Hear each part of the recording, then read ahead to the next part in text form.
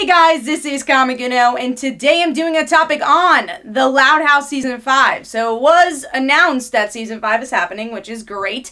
But also the big news here, the reason why I want to do a video is because we found out that the Loud House family are going to be a year older.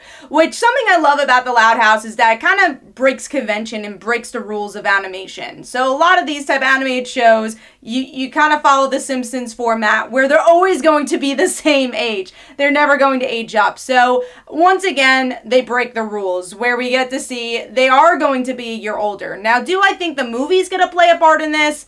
Yes, that's kind of been my prediction, is that the movie's going to focus on Lori trying to make a decision going to college and dealing with them becoming older. So maybe that's why Season 5 is going to focus on that so much. And yeah, I think there's so much new stuff you could do and so many cool possibilities with this year up storyline. First of all, again, Lori having to make the decision, am I going to go away for college? Am I going to stay here? And then if she does go away for college, what is her narrative going to be in the show? Will she be more in the spin-off show with Bobby? Or are we just going to see her on the weekends? Like, what's going to happen here? Just kind of like Bobby's still in the show, but not still in the show. Is that kind of going to be Lori's position? Another question is, Leni's kind of the bigger sister then if Lori does leave, and what's that dynamic going to look like? Who's going to kind of take over the patriarchy here?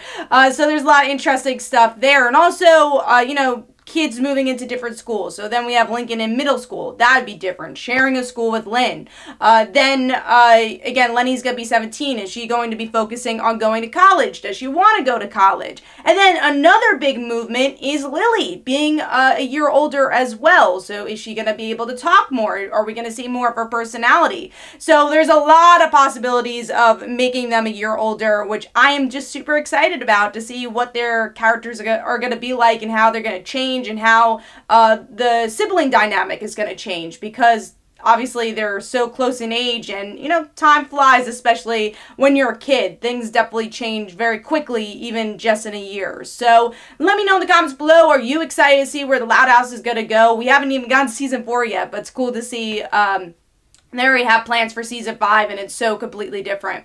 So, yeah, let me know what you think in the comments below. This is Comic Uno. Definitely go follow me on Twitter and Facebook. Go check out my comics like Father Like Daughter and They Call Her the Dancer. And every Tuesday at 10 p.m. Eastern Time is Frontline Live, where we discuss our favorite comics and comic book news. So be sure to check that out as well, Tuesday at 10 p.m. Eastern Time. Bye, guys.